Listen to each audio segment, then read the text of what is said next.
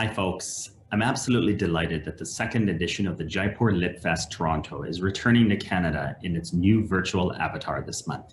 Canada has a long-standing association with the Jaipur Literature Festival, where several eminent Canadian authors have participated in previous years. For example, Margaret Atwood, Jan Martel, and many others. Last year, we partnered with Teamwork Arts to launch the first edition of the Toronto Jaipur Lit Fest. We believe that the benefits that the arts bring to the economy, to building identity, pride, and a shared sense of values are absolutely indispensable. Jaipur Lit Fest provides an exceptional platform for global authors and thought leaders to engage with each other and strengthen our cultural, bilateral, as well as people-to-people ties. And I can't think of a better city in Canada than Toronto for this to come to fruition. I extend my best wishes to Teamwork Arts and the Jaipur Lit Fest Toronto organizers for another successful festival, this time virtual, and I look forward to seeing you all there online. All the best for a great festival.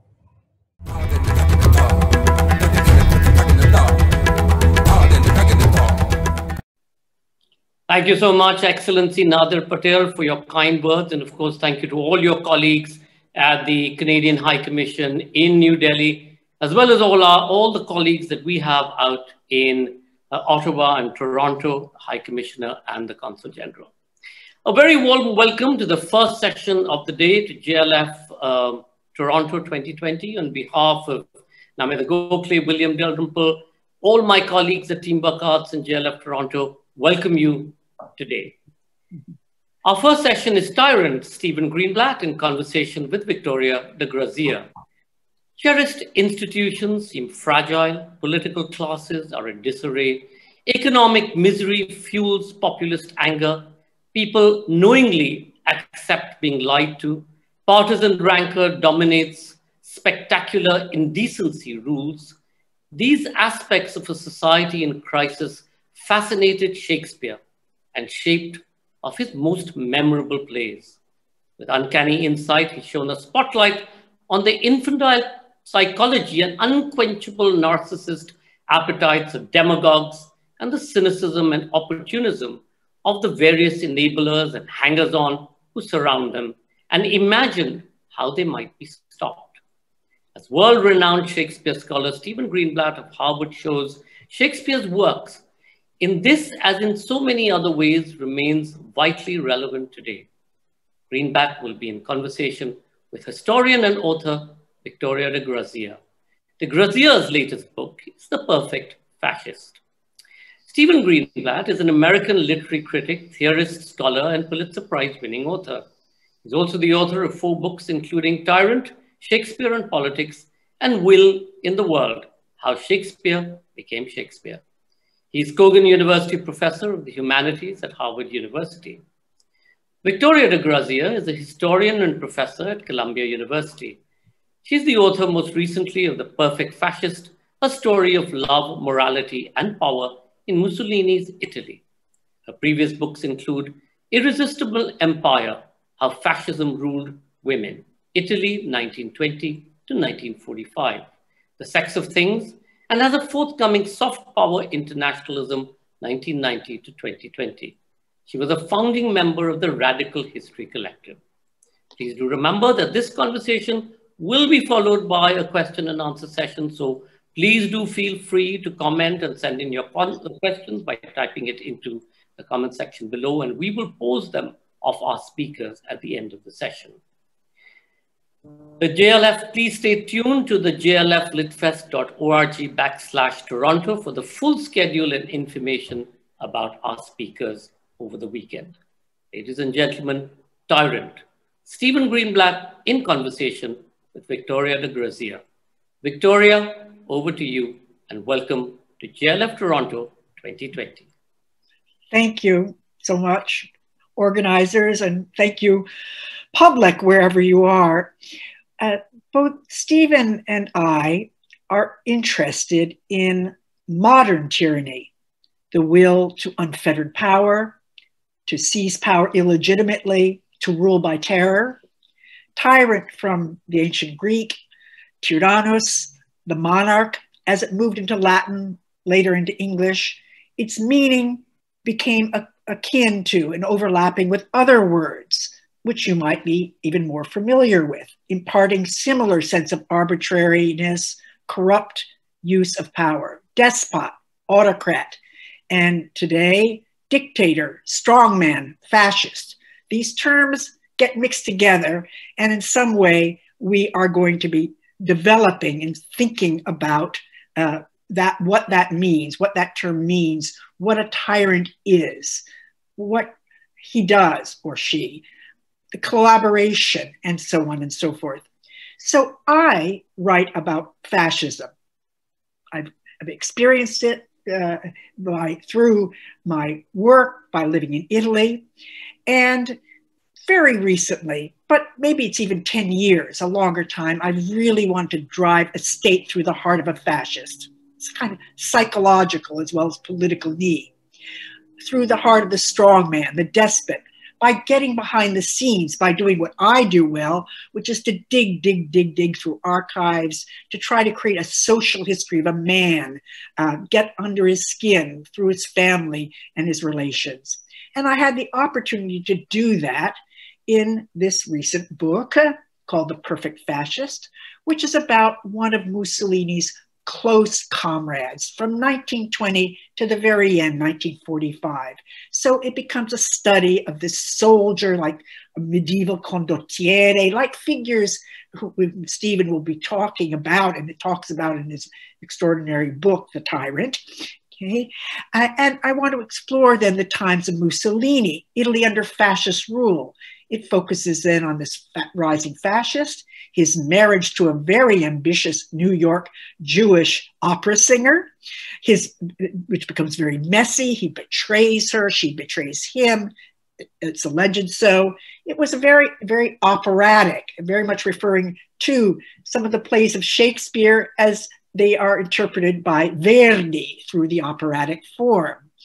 And what I was trying to understand is what this story of this man, his messy marriage, his messy personal life, his conflicts of loyalty between Mussolini and his family and the king and the army, all of these conflicting loyalties, what it tells us about how a quite ordinary man tried to become the perfect fascist, perfect in the sense of being loyal, perfect in the sense of being well uniformed always, perfect in doing his duty, even though he was a very mediocre person, even perhaps more because he was such a mediocre man and always trying to toe the line.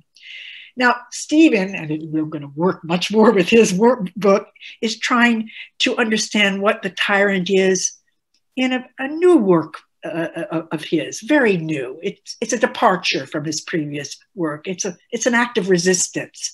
He's trying to understand Shakespeare and his historical plays set against the tumultuous background of Elizabethan times, and what he says, Shakespeare, about tyranny and tyrants.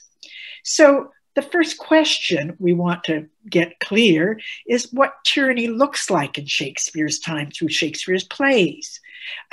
What gave rise to it? Why is it so hard to see tyranny when you face it? Why is it so hard to resist? What was the worst that could happen? Okay.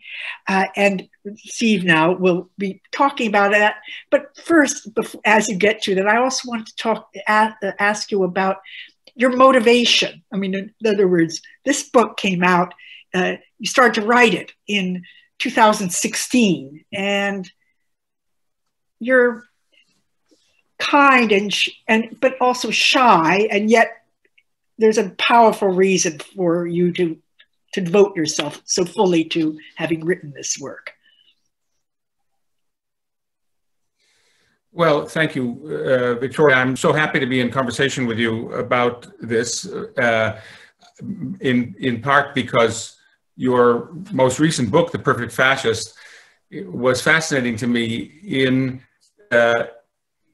You say you wanted to drive a stake through The Perfect Fascist, but in some ways what happens is that you get drawn into the character, who is not, after all, represented in your book as unequivocally simply evil, but a rather complicated, ordinary person who gets more and more up in this, and whose character, whose arrogance, narcissism, misogyny, and so forth and so on, is all caught up once in the politics. I think the reason that among the other things that are interesting is that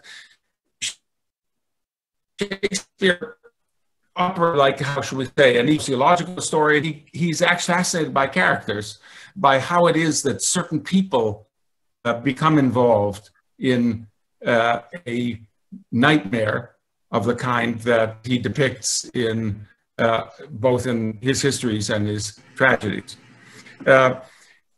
In terms of my own engagement, I will take it your answer. I'll answer you from the current moment, not simply from the moment in which I wrote Set the Right Tyrant 4 years ago, 5 years ago. I feel that we have, all of us, a kind of crisis of the civic imagination. And I feel my crisis, my civic imagination, because it is extremely difficult for me fully to get mine into those who want a certain kind of rule, who actually embrace, as from my perspective, a very large number of my fellow citizens wanted 4 more years of what seemed to me a nightmare. So I recognize that my account is, to some extent, a caricature of, I can pick out certain grotesques, but it's not just grotesque, it's obviously people. And the opposite is also true, that 70 of 75 million Americans have a great difficulty understanding my politics. So we look at each other from extreme opposite points of view. And I try to understand how millions of my fellow citizens, most of them presumably decent people, concerned with the welfare of their families, their communities, their country, decide to do something that I regard as catastrophic. So starting there, Shakespeare's plays are just to reflect on how the imagination works in political life. And in particular, how large people, how crowds, under the spell of certain kinds of fantasies, certain kinds of dreams, yes, in the hands often of unscrupulous and cynical leaders, are induced to unleash their desires, unleash their fantasies. So that's where I start. I became fascinated by Shakespeare's account of how it happens that a complex, apparently healthy society with the ordinary motives of self-protection and self-interest fall into the hands of catastrophic leaders. Are we frozen, by the way, or can we hear? Stephen, we can hear you, and now you just have an image of you, but it's a very nice image. So, and in compensation, your voice is moving much more fluidly. There was a bit of halting. I'm in rural Vermont, as I said, and our internet is not entirely reliable, so I apologize. It's clear. It's clear.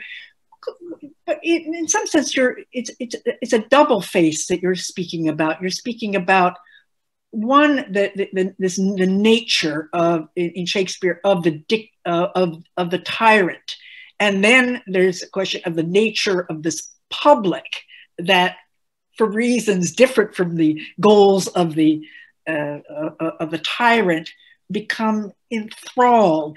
And I wondered if you wanted to reflect on that some more. That distinction you make in the book, which in some ways is two different terrible puzzles. In other words, one is this, the creation of the Richard III, these figures, and then the other one is why does the public respond? What is the public responding to? The courtiers, the figures around, and what sort of. So there seems to be two different kinds of interest that you have in probing the tyrant, Shakespeare on power. So it's a relationship that you're very interested in. I think that it's probably the case, and of course you can speak to this as well, Victoria, that in any large society there are always a certain number of people, and we might as well say a certain number of men. It's a certain there are certain features that are distinctly male that we could identify, how shall we say, with the certain kind of aggressive, arrogant, domineering, often intensely misogynistic character. I mean, these are people, as Shakespeare understood them, that exist in any society. The question is, how do they achieve power over large numbers of people? Well, sometimes they're born into it, but Shakespeare didn't think being born into it was enough, because there are always competing forces. So Shakespeare becomes, we can come back to the personality, the particular personality of the tyrant, and how Shakespeare thought such a personality gets formed. Often he thought in some relation to mothering, curiously enough, to how someone was mothered, but we can come back to that. Shakespeare is fascinated by the role of what I call enablers in my book, those people who, for one reason or another, and that the question is, what are the reasons, support or sustain or allow such a person to rise to power. So there are a number of different motives for enabling those collaborators or courtiers or henchmen. And the question is what Shakespeare asked himself, as you've asked yourself in The Perfect Tyrant, what motivates such people, and what leads them to enable, in the case of Teruzzi, your character, to help to enable Mussolini to do what he does. So in Shakespeare's account, there's a kind of range of enabling. There are some people who are genuinely fooled.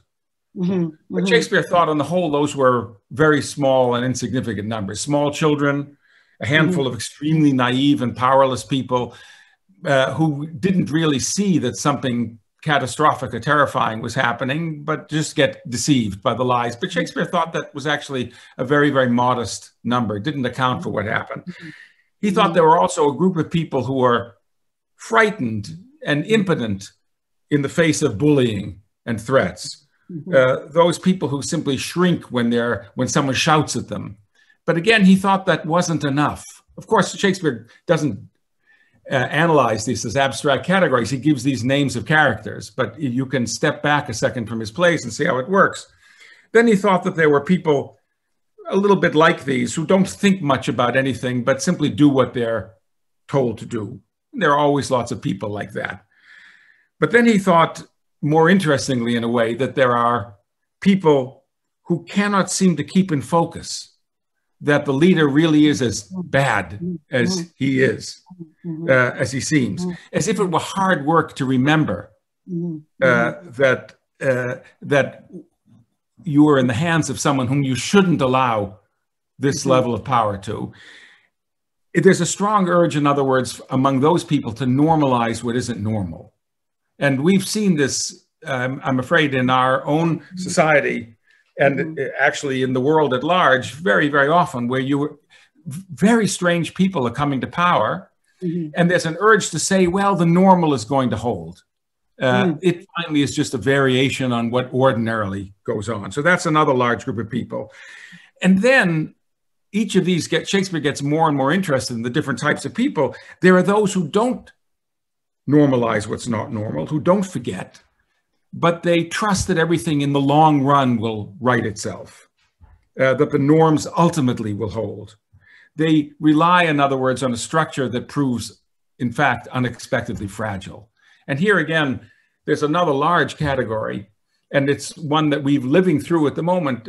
It seems at the moment in my country that the normal has actually managed to hold, but everything seemed much more fragile suddenly than it had seemed when I was growing up. Suddenly what looked like an absolute given wasn't a given any longer, but was open to question.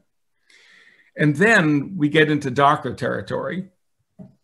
We get into those who persuade themselves that they can take advantage of what is going on. They can take it, they see that someone who shouldn't be there is there, who's taking power, who is violating the norms, who's doing something frightening, but they think they can take advantage of this, that they can stay one step ahead of the tide of evil and get some profit from it. And those people, in effect, make an alliance with those who also enjoy the cruel game. Who, in Shakespeare's phrase, make love to the employment, who get excited, sexually excited, excited in different ways by the enterprise of cruelty, by the violation of the norms, by the breaking. Breaking things is fun for at least some people, and by the breaking of what looked like it was unbreakable. And all of these working together, Shakespeare thought, managed to allow the tyrant, the despot, the autocrat, the Duterte or Orban or Bolsonaro or Kim Jong-un or Erdogan or Bashir al-Assad or Alexander Lukashenko, all of these people who our world is now full of, allow these people to come to the fore, even though you think that people would see this as not a good idea. This is a terrible idea. Nonetheless, working together, they make, at least for a period of time, such a catastrophe, the catastrophe represented by Hitler and Mussolini in your book, they make it possible. Yeah, it's an equilibrium in destruction that I think the tyrant then tries to control. That is the breaking of the norms in order to create his total power with the collaboration first of this mass that you can't always see, and then of the very close. And then what you're saying is a whole typology in the characters of the fallout of this extraordinary range, which then, the question is, how does the tyrant act to control the fallout? Because in some ways his power is both increased hugely by the creativity of the destruction, but then when there are no norms at all, the tyrant himself begins to be undermined by the total destruction. So what I saw in this Perfect Fascist and how they're working is there's a constant creative and immense disorder, but then also to try and recreate an order which would allow then for the ship of state, let's say, to keep sailing. Now, you could say that 20th century dictatorship is a more complicated structure. I'm not sure. I don't want to do an injustice to say, it was all dark in those days. But you do speak about that, the structures of the state, of parliament, that there are all these residues of constraint. There are moral people too. So, I'd like to, again, you have the typology of if you want, the range of the bad, but then there's a sort of alternate world, possibilities of buffering. And that's, it's like the anti-fascist position, the anti-tyrant. So what do you see then working its way through in the way of characters that, represent something beyond the anti-tyrant, let's say. Well, what in Shakespeare's account, what produces a kind of break, or tries to produce a kind of break on the growing disorder and catastrophe, is what Shakespeare called service. Actually, in King Lear, it's represented in King Lear in a character like the noble Kent, who's loyal to the king and tries to tell the king, tries to stop the king from doing something that he thinks is disastrous. And still more in King Lear, it's figured by the nameless servant, we never learn his name, who comes forward and attempts to stop his master, who's the ruler of the land, from torturing someone who's accused of treason. He says, I've never done you better service than I'm doing you now to tell you stop. And he's killed for his attempt to stop this going on. But it represents a kind of moral heroism that can't be completely, in Shakespeare's account, can't be completely extinguished. Yeah, it's a horrific. Those are the moments that Shakespeare revels in. But, you know, I had a conversation, Victoria, with a man named Egils Levits, who's the president of the Republic of Latvia, and a very interesting, very thoughtful man. And he said to me that democracy has among its goals and benefits the elimination, or at least the reduction, of those moments in which individuals have to show extraordinary moral courage. That the great thing about democracy is that there are very few moments in which you have to show extraordinary moral courage. All you have to do is to vote. And I think Shakespeare would have, Shakespeare, who celebrated moral courage, would have been amazed by a system that in which a basically ordinary person could simply vote rather than put his life on the line to stop a moral outrage. But Shakespeare is fascinated by those moments in which at least relatively small number of people, in the face of chaos, disorder, or all of the forces that are unleashed by an autocrat, nationalist fervor, militarism, voodoo economics, the attacks on education, violations of the basic norms, everything that's represented in Shakespeare when Shakespeare's demagogue says, kill all the lawyers. The first thing we'll do, let's kill all the lawyers. The line that always gets a laugh in Shakespeare, when that play is performed in Shakespeare. But that's a kind of dream of just breaking all of the laws. And in Shakespeare thinks that there are always a certain number of people who say, hold on, but often they do so at the cost of their lives. Shakespeare doesn't have a very optimistic account of how this system is stopped. It's stopped at the cost of enormous suffering and many, many lives. Yeah, I think it's fascinating that there's no notion of Antifa or the anti as a movement, you know, of a popular democracy, which gives such a much more a sense of the absolutism of tyranny. That's an extraordinary difference, if you want, between the 20th century account of fascism and what comes out in the historical plays of Shakespeare.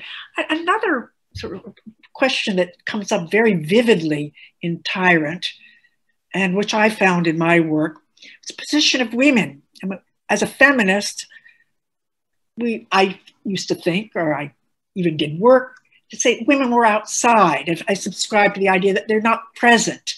They're pushed back. They're out of the public. Or if they're in the public, it's in a very organized, enthusiastic way. But which isn't in some ways spontaneous. This work, I found women everywhere, in positions of complicity, following in some sense the range that you described of collaboration. And that seemed to surprise you as well, or surprise in the sense caused that kind of wonder, which made you comment on it. And this is not just Lady Macbeth, but also Lady Macbeth.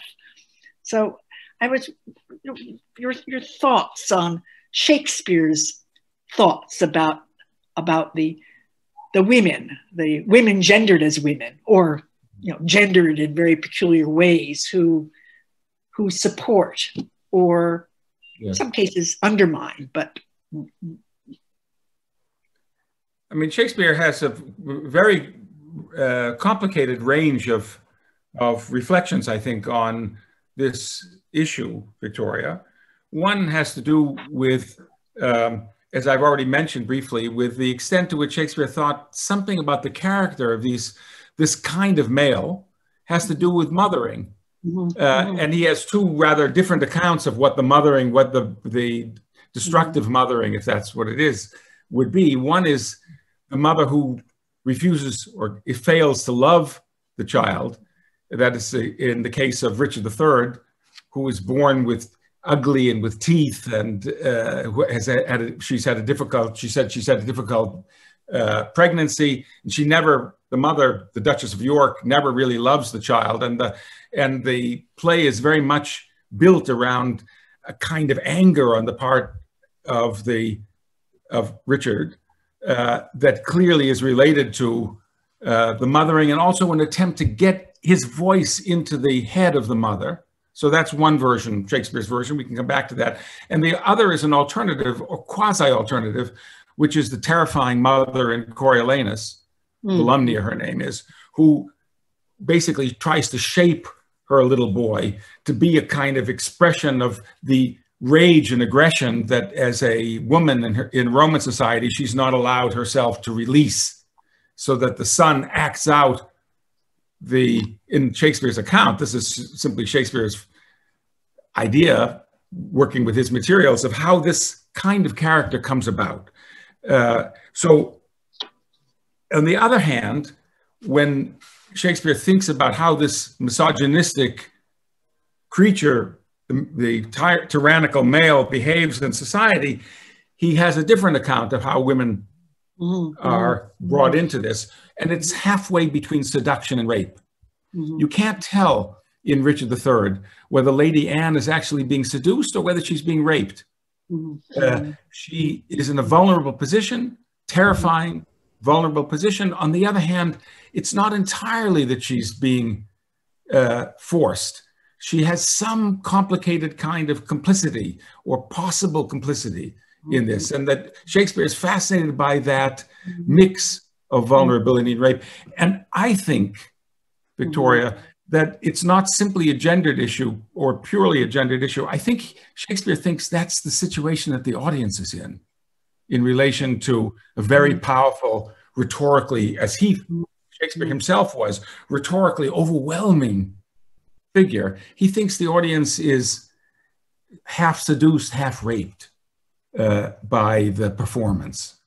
And I think that it's part of Shakespeare's fascination with how mass culture works, because mass culture works by placing everyone in the situation of placing the mass of people in the situation that women in an oppressive society are put in, where they're simultaneously, they're beleaguered and seduced at the same time.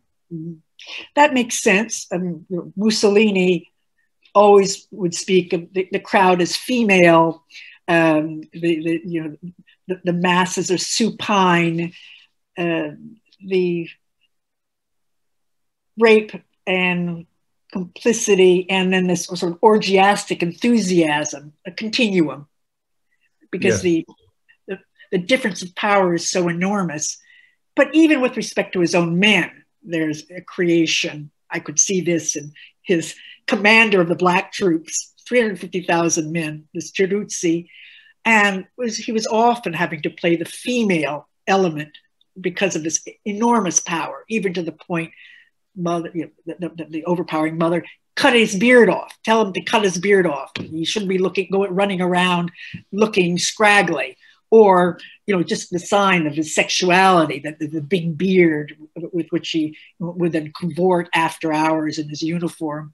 So there's a huge attention in these Latin fascists particularly, to their virility and how it can be translated into power to overwhelm, in this spectacular power. And of course, that is, you mentioned Lady Macbeth, but that is the situation Shakespeare imagines in Macbeth, whereas on the one hand, Macbeth is the most perfect figure of machismo, who will, of overwhelming martial power. He's depicted at the beginning of the play as cutting someone down from his knave to his chops. And then on the other hand, you get Macbeth as manipulated by his wife, threatened with a kind of impotence constantly. Then you were a man when you did that. You're not really being a man. So the flip side of the machismo is a tremendous anxiety that you're not fully a man, that you're actually, you've suddenly taken the woman's role in this extremely unequal, sexually unequal world. But both things are at play at the same moment. Everyone is, in these plays, in that sense, sexualized. That was Shakespeare's discovery. Yeah, yeah. In fascism, we saw, this excess of sexuality. Sort of the word love is bandied about constantly. And Mussolini, particularly, who has the idea of the classic tyrant in his head, coming from Machiavelli, being the tyrant is half beast, half man, and therefore he has got super instincts, super sexuality. He has a right to a harem, a well-ordered harem, and he used the word harem as as part of his sort of appanage along more than an inner circle. It was the harem which cocooned him. So it also acted like these other, the male retinue, which you are always speaking of, this retinue, this coterie, this band of brothers, which partakes of the tyrant's lust and ambitions. So it's a sort of a sexualizing both of the inner space and then progressively sort of spewing it out. So it's all passion and emotion and sex, and that is an enormous stimulus both to the inner power, and certainly this is under fascism, and then to creating a kind of intensity that then becomes a vice for the whole society.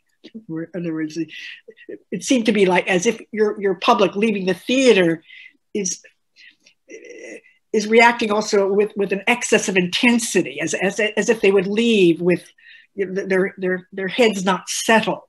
And that was always the impression one had when people left listening to Mussolini from in the piazza, one of these incredible performances, or speaking from the balcony, or from seeing him on film, this kind of confused emotion, which then seems to just cry out for more. It doesn't seem to want to cry out, give us peace, give us, stay away.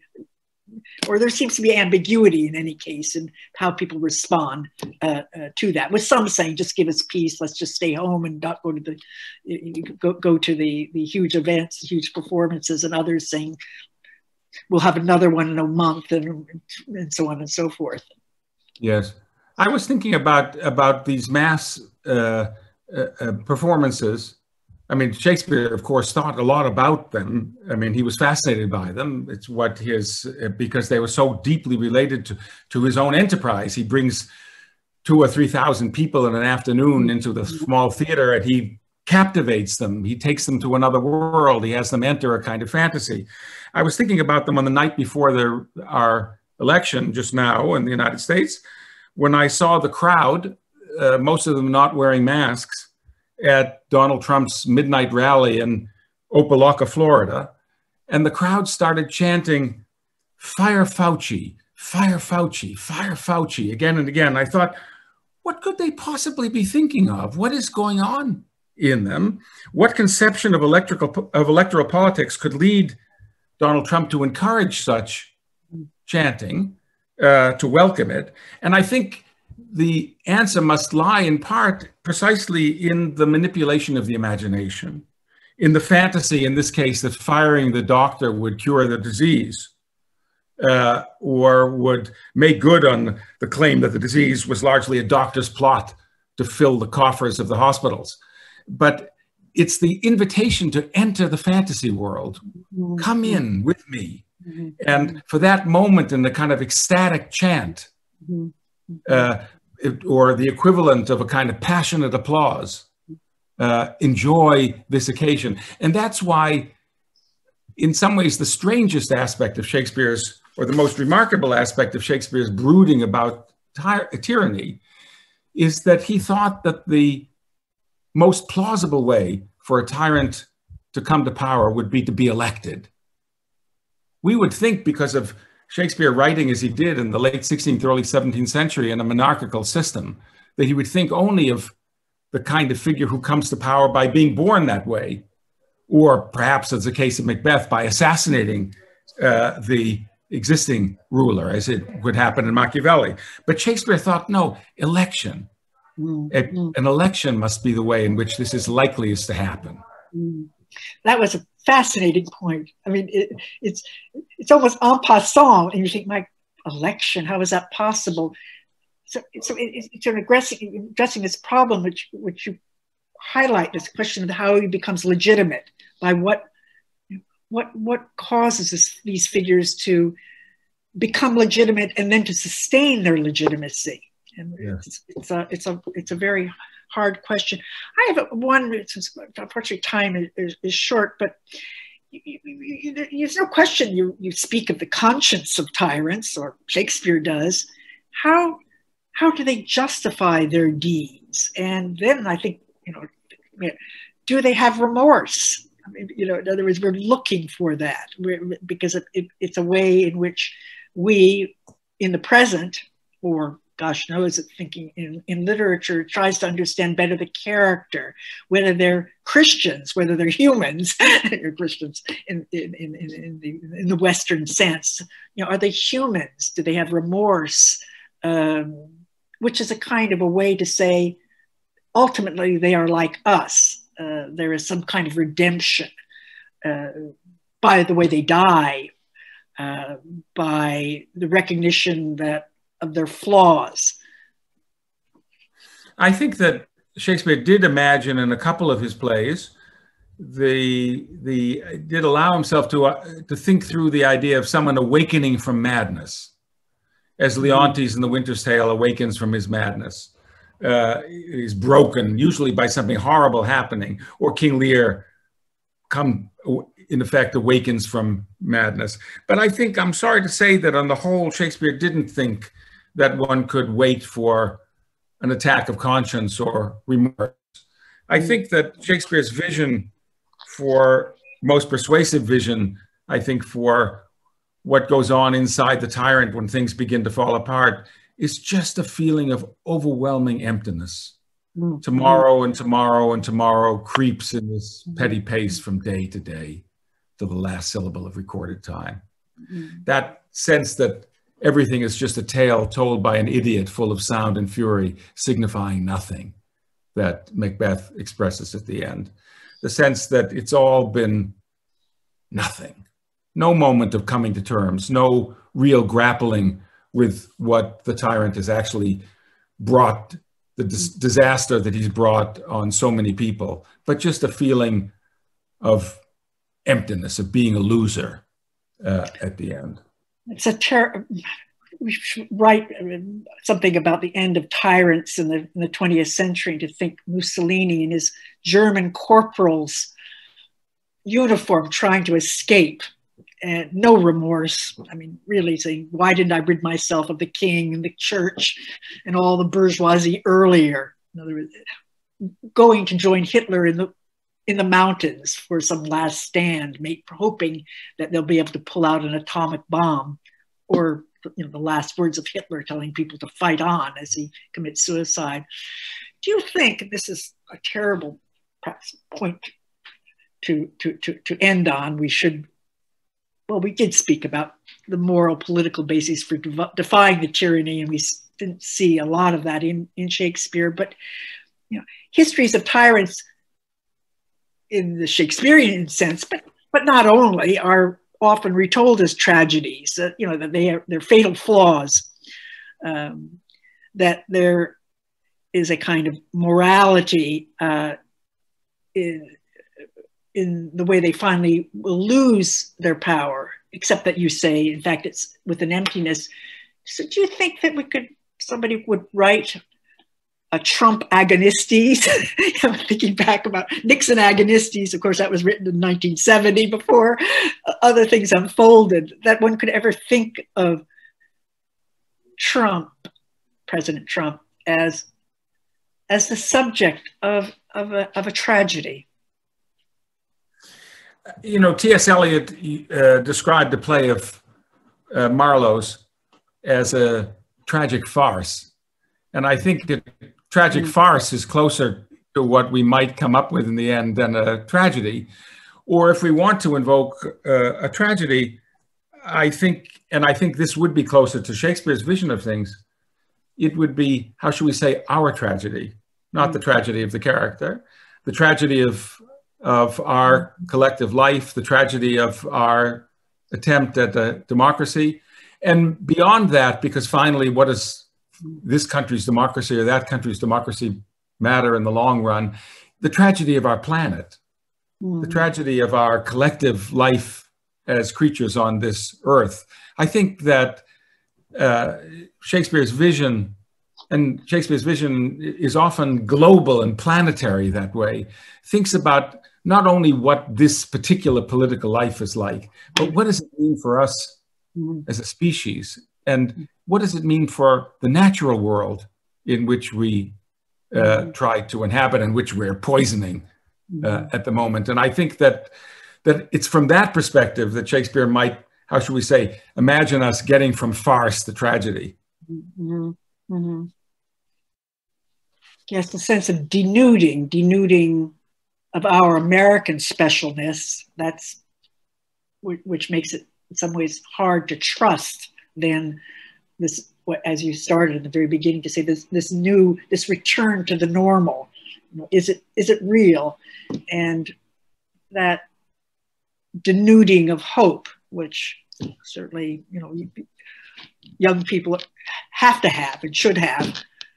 But yes, I have my children and my grandchildren who can't retreat, who can't afford to retreat into a kind of sour skepticism, a shrugging of the shoulders, così fan tutte spirit about the human project, but who need to think ahead to what we can do as a community, as a country, as a species on the earth, to ensure that we don't fall into the hands of these horrible people, and that we actually focus on what we need to focus on, which was how to heal our relationship to our planet, how we need to heal ourselves. I think talk of the specialness of America, from my perspective, misses the point. Each country has a special history. Each country has particular virtues and vices, but we must figure out ways of being in it together collectively to try to deal with what we're now facing as a planet. And the COVID crisis is a perfect emblem for that.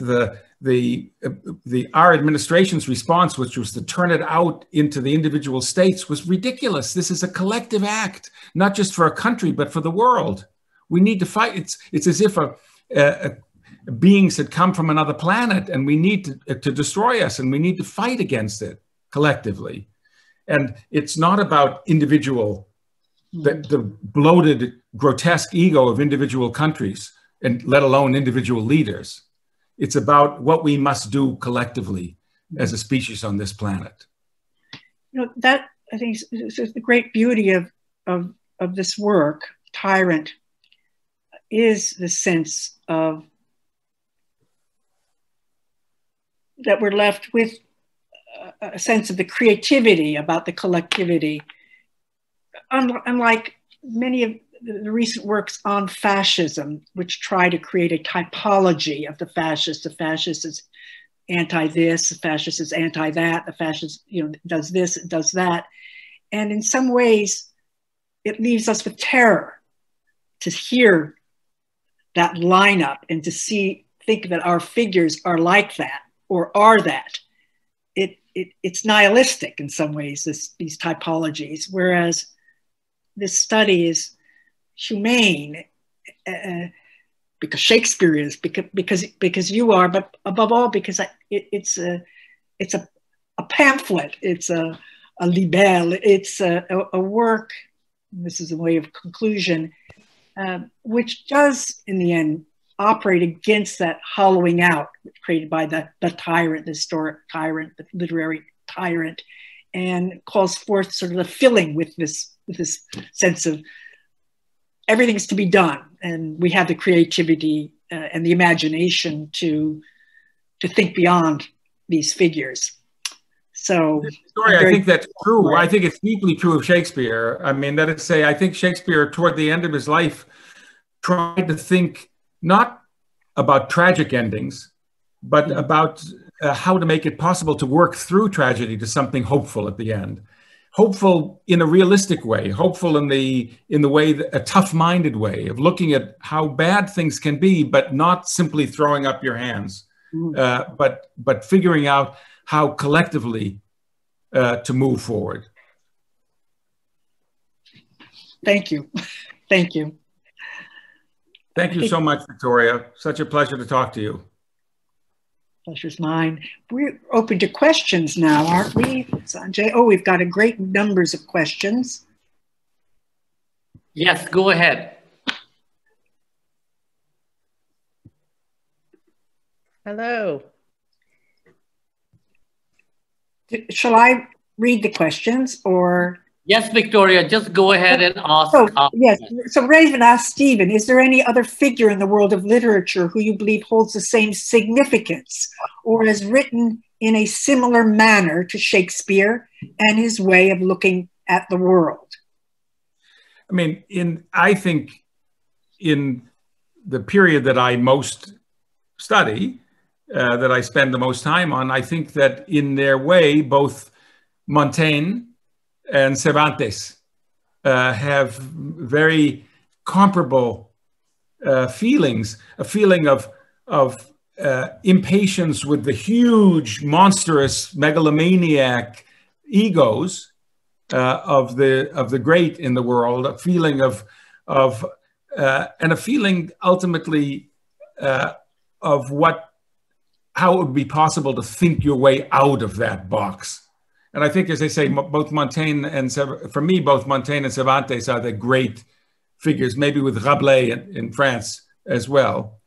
Outside of my period, of course, there are innumerable, in some sense, innumerable people who have great writers who have thought, I think, profoundly about collective human communities and how they could save themselves from the catastrophes represented by the tyrants in Shakespeare. And we can probably together collectively make up a long list of such writers that would extend all the way from the ancient world, from Euripides, let's say, all the way through to great contemporary writers.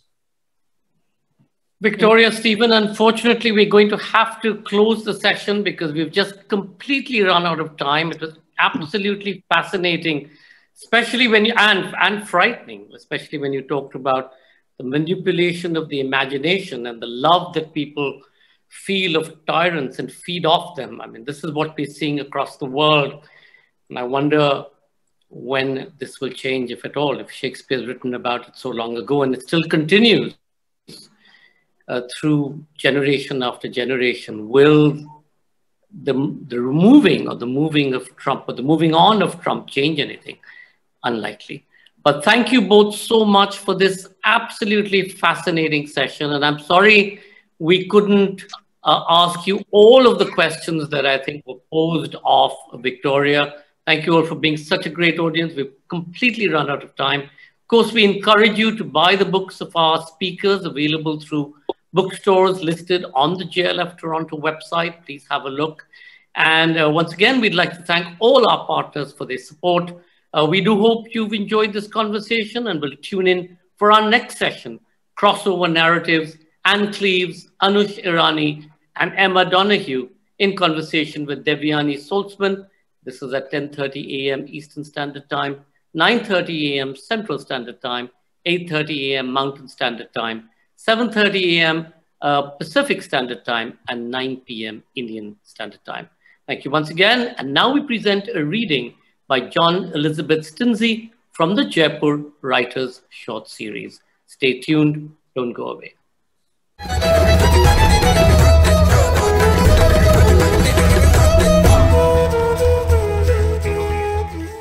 Hi, my name is John Elizabeth Stinsey, and I'm going to be reading to you from my poetry collection, June Bat.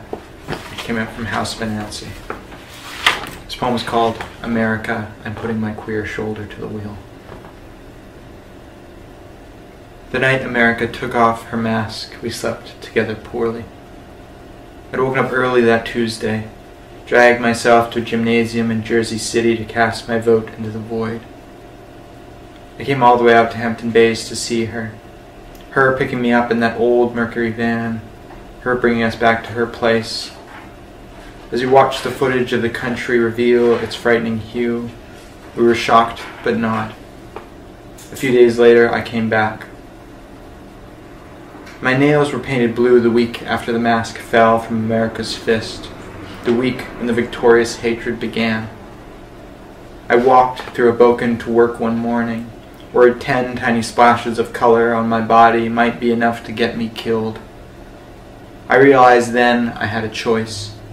Stay queerly small and queerly quiet, or become emboldened too.